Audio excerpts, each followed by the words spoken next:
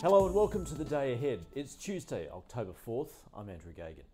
Wall Street's three major indexes have rallied more than 2.5% for the first session of the new quarter. This after the S&P 500 index slid more than 9% last month to be off around 23% from its January record close. All 11 major S&P 500 sectors were positive, with energy notching up its best day in more than 3 months.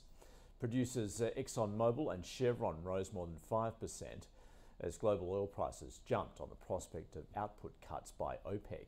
And shares in mega-cap growth and tech companies, Apple and Microsoft, rose, while banks were up more than 3%.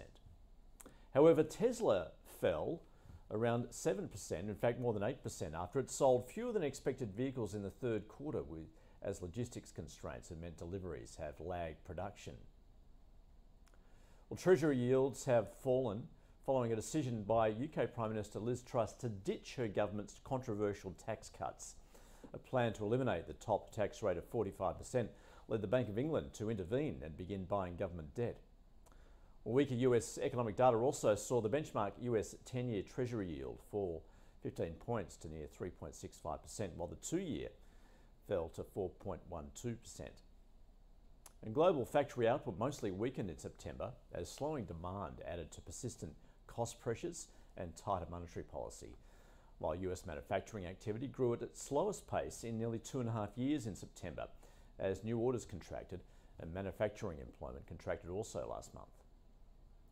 And Federal Reserve Bank of New York President John Williams has said that while there has been signs of cooling inflation and underlying price pressures, they remain too high. Clearly, he's saying inflation is far too high, and persistently high inflation undermines the ability of our economy to perform at its full potential. Tighter monetary policy has begun to cool demand and reduce inflationary pressures, but our job is not yet done. Most major currencies were stronger against the US dollar, the pound up more than 1.5%, and the Aussie leaping back above 65 US cents. The momentum from the overnight rally on global markets is expected to flow through to the local session today, with ASX futures up around 1.5%. Oil prices jumped overnight as OPEC Plus considers its biggest cut to output since the beginning of the pandemic as it moves to support prices. Expectations that it could cut by more than 1 million barrels a day, which saw Brent crude futures rise close to 4.5%. Iron ore futures were around 1% lower, while base metal prices were mostly weaker, aside from aluminium, which was up more than 2.5%. Spot gold jumped more than 2%, taking it close to $1,700 an ounce, while silver has surged more than 8%. And Bitcoin is up, but remains below $20,000 US. Today, the RBA meets, and it is expected to raise rates by a further 50 basis points. And that is your day ahead. We'll see you again tomorrow.